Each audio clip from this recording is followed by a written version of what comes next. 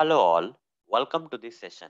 In this session, I am going to answer software testing interview question 15, that is how to test web applications.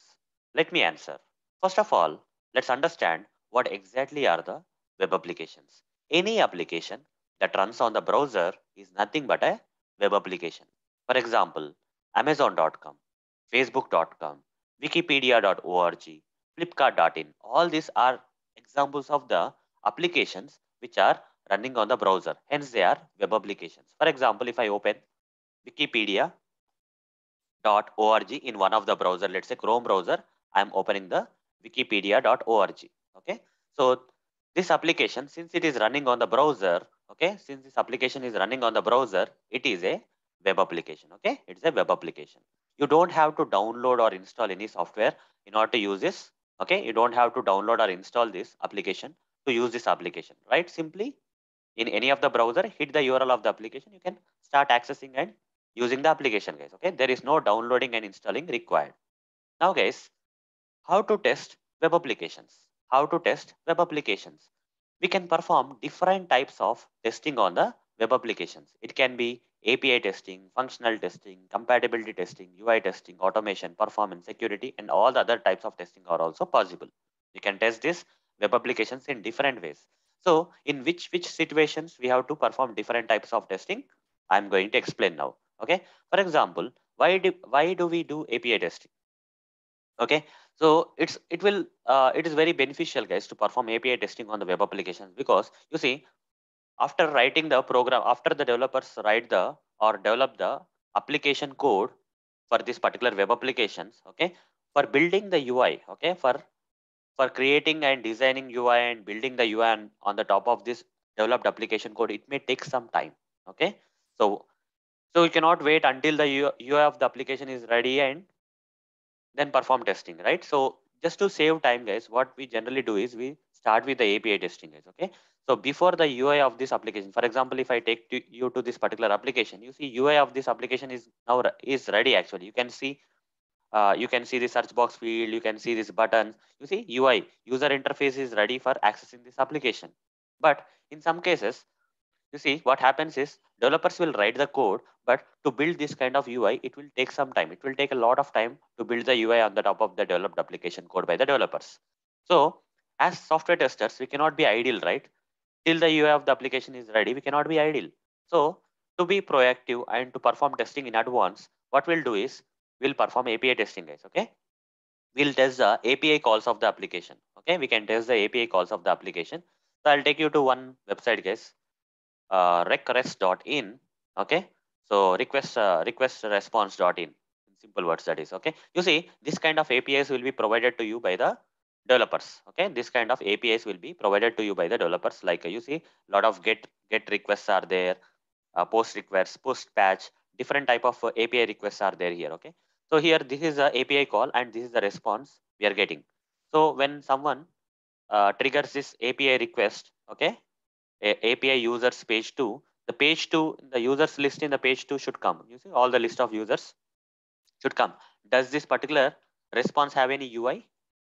Does this request or response? You see, if I click on this, we'll see a proper request. Okay, so this is the request, guys, and this is the response we are getting. Okay, when you hit this request, you are getting this response. Does it have any functional UI part? No, right? It's functioning, but it doesn't have any UI, guys. Such kind of requests and responses, whether we are hitting the proper request, and for the proper request, whether you are getting a proper response or not, we check. Okay, without waiting for the UI of the application to be ready. Okay, we'll perform this API testing. So that right, the time won't be wasted, guys. Okay, testing will be properly utilized. We'll have a lot of time for testing also.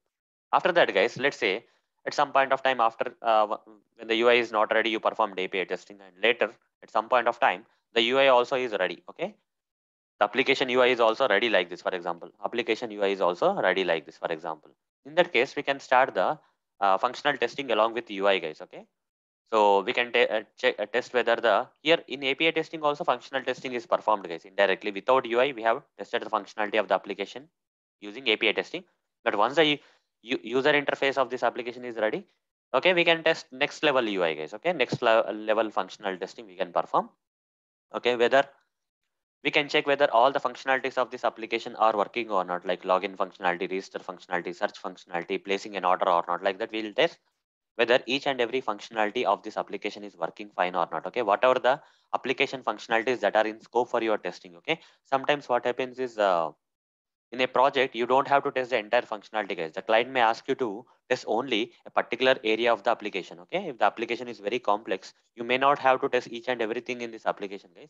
Only whatever that is scope for you, that only you have to test. For example, if search functionality is in your scope, you can only test the search functionality of the application. If the application is kind of complex and very big, and if you have to test the home page of the application, yeah, you can test only the home page, guys. So only the functionalities that are in scope, are they working or not? Are they working fine or not? And also, they are according to the specified requirements or not. Okay, the functionalities you are testing are actually working. For example, if you click on login and if you give the valid credentials and click on login, are you able to log in or not? That is functional testing. Not only that, guys, not only that, as per the requirements, these functionalities are designed and developed by the developers or not. Okay, that also important. If email address, password, and login button should be in the same page, okay, are they or not? Okay, in some cases, if you go to Gmail or something, right, email address, password will be in different pages. Okay, first it will ask for the email address. When you click next, it will ask for the password. Okay, so it depends on the design and requirements, right, how the login functionality should be there. So ultimately, guys, as part of functional testing, we are going to check whether the functionalities, okay, that are in scope for testing are working properly or not, and also are they according to the specified requirements or not, we'll check. If they are not according to the requirements or they are not working properly, what we'll do, we'll report the defects to the developers. Okay, we have to report the defects to the developers, and those particular defects need to be fixed by the developers. Okay, we are indirectly contributing to the quality of the software by reporting such defects to the developers, and developers need to fix the defects, and again, once they fix the defects, we are the one who has to again retest the defects and approve whether the defects have been really fixed or not. Okay, when you really approve them, you see ultimately the quality of the software will be improved from the previous state to the next level. Okay, so once the problems in the application software are reduced, ultimately the application will become stable and the quality of the application will be good, guys. Okay, and as part of this functional testing, guys, we also check the end user flows. Okay, it's not just checking whether login functionality is working and all. Okay, so end user flows will be like log into the application, search for a product, add the product to the cart. Okay, after adding the product to the cart, then check out that product, make the payment, and place the order. Okay, like this, all these steps we have to check, guys, in real time, how the users will use the application, end to end flows. Okay, end to end flows we have to check, guys. So that will perform as part of functional testing. Okay, so fine. Not only functional testing, guys, we have to perform compatibility testing. Compatibility testing also plays a major role in web application testing, because if this particular application is working only in Chrome browser, that is not what is expected, guys. Okay, it should work in all the other supported browsers. There are a lot of popular browsers available in the market apart from Chrome browser, like Firefox browser is there. Okay, Edge browser is there, IE browser is there, Safari is there, Opera is there, like many different popular browsers are there. In all the popular browsers available in the market, is the application working or not, we have to test. Okay, so that comes into compatibility testing, guys. Not just browsers, guys. For example, in Windows machine, we can use different browsers like Chrome, Firefox, IE, okay, Edge, Opera. Like that, we can use different popular browsers. Similarly, if you go to Mac machine, again you have Chrome browser, Firefox browser, Safari browser in Mac. In Linux machine, again we have the other supported browsers, right? So not just testing this application only in Windows machine of these browsers, but also we may have to test the same application again and again in different browsers in different operating system.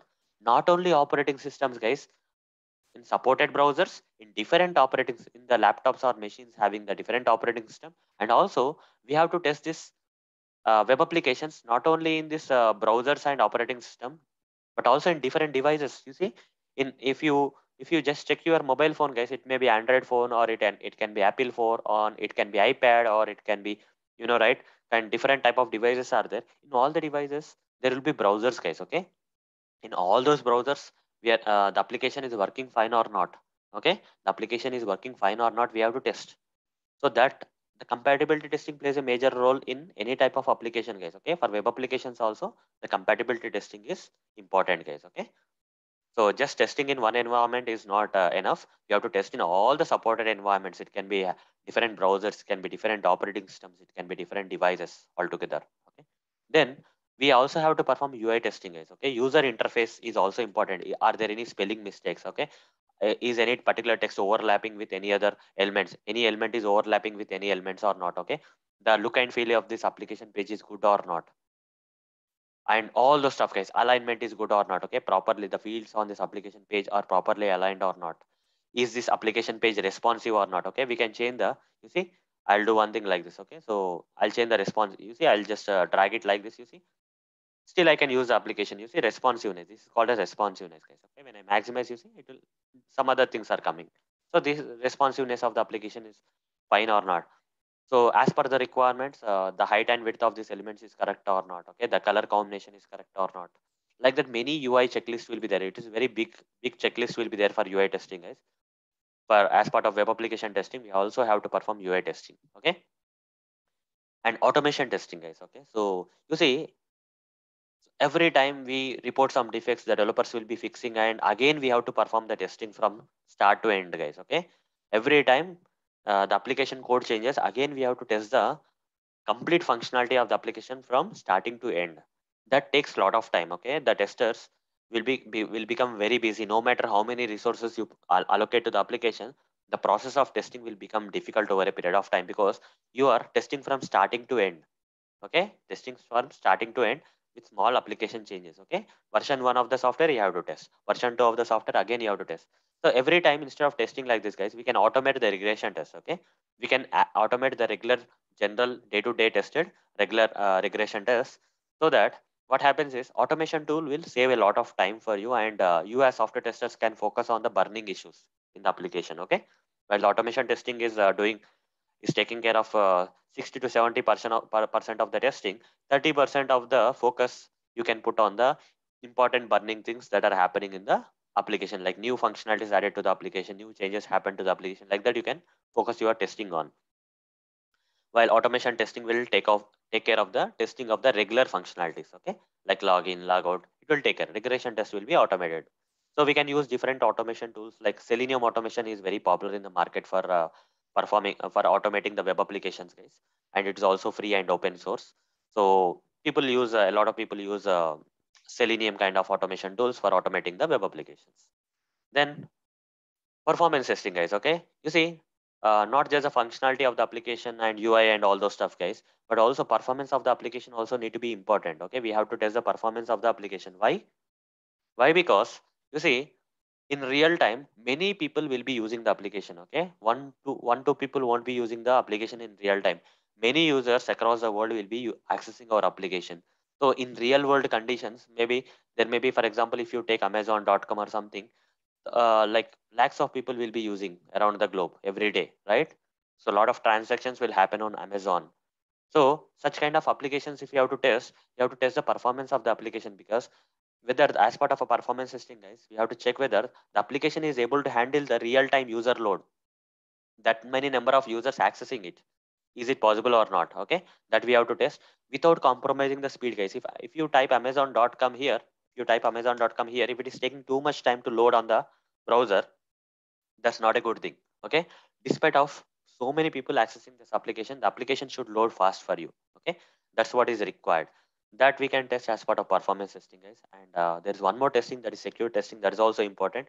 You see, no, you see this kind of applications, Amazon.com or Amazon.in, whatever the applications you are testing, okay, whatever the web applications you are testing, they should be very secured, right? No other person should know about your credentials. And you see, when I try to create an account, the proper security measures are there. You see password standards are there. Password must be at least 6 characters, it is saying. Proper password complexity standards are being maintained or not. So all this stuff matters, guys. Okay, whether the application is secured or not. For example, you see here Amazon.com, you see there is a certificate installed in this application.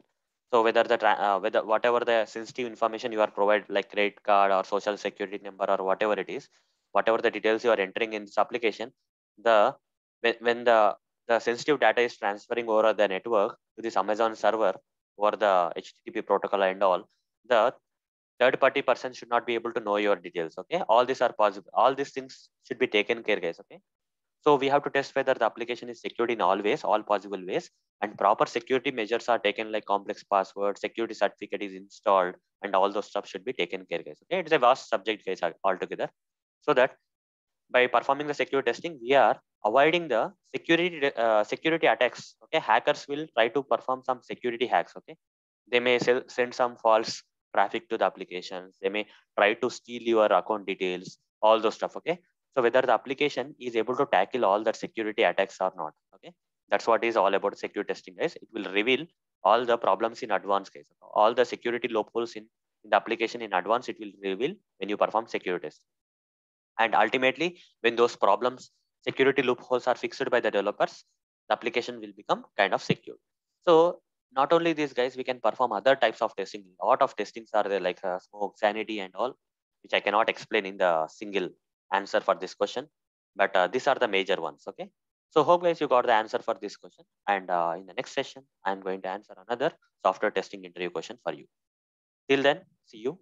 Bye.